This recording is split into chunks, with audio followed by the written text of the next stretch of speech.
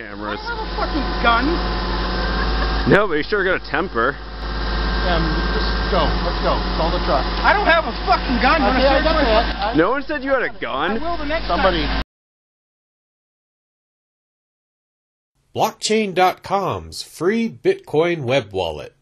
Chock full of privacy and security features, two-factor authentication, a second password for sending coins. They never have control over your passwords or your coins. They don't even require your personal info. Get yours today at blockchain.com.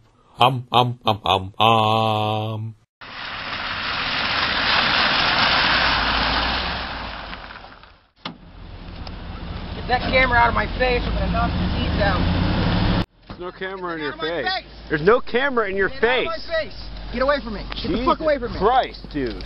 Well, you may have seen this February 2014 video of a Keene resident being threatened for, well, basically just doing what I do, running a video camera in public. I'm not a cop. I don't have to listen to your stuff.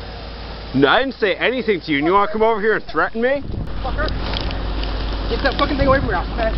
Get the fuck away from me. This video has reminded me that I have a lot of things to talk about related to Free Keene and also to the, I guess what you might call the Stop Free Keene movement.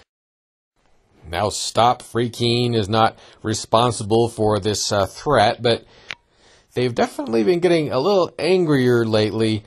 And of course, it's possible to get angry at Free Keene because they can, there's some annoying folks operating there.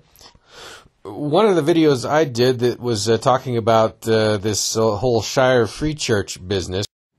So we're here at the City of Keene building, Daryl and myself, two of the Shire Free Church ministers.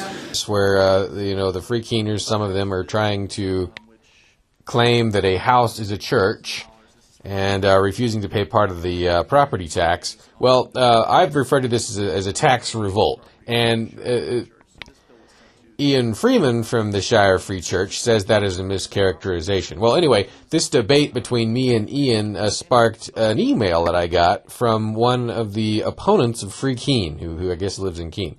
Her name is Kimberly Diamond, or Diamond. It's spelled D-I-E-M-O-N-D, so I don't know how to pronounce it. But anyway, I wanted to read the note to you guys. It reads, quote, I recently came across a YouTube audio that you posted regarding the Shire Free Church, calling it a tax revolt, which I firmly believe is true.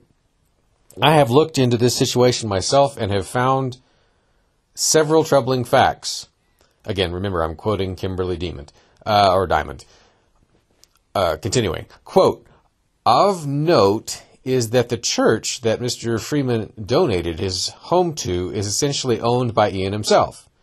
The Shire Free Church claims to hold ministry in whatever place it chooses to gather. So Ian, in my opinion, falsely claims to be a minister of the church so he can call his home a parsonage in order to evade property taxes, which he has clearly been trying to do for years.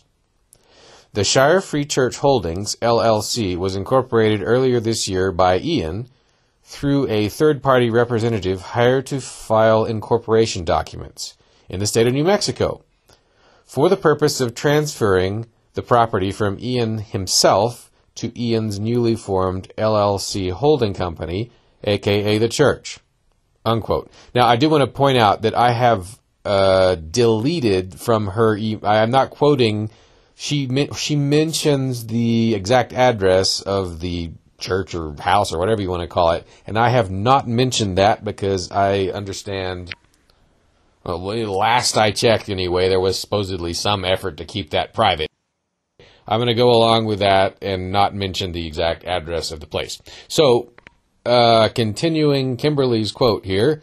Sorry to be so familiar, Kimberly, since I don't know you, but I don't know how to say your last name. Anyway, again, quote, other than shadowing his actions, there is no reason for him to file in New Mexico as the LLC's primary function was to transfer Ian's NH property from him to the church, and could have easily been accomplished via the NH Secretary of State for a nominal fee. Although Ian did not file the paperwork himself, the LLC has a business address of blank in Keene, So you can do the math.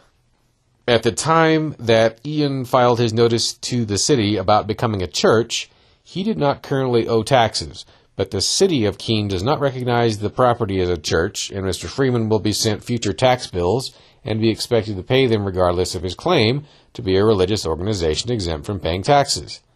I have substantial issues with anyone who becomes a figurehead of any organization who relies on fraud and mistruths to further their personal or political endeavors. Mr. Freeman is as shady as they come. I hope this information assists you in your pursuit of this matter. Sincerely, Kimberly Diamond, or Diamond, unquote.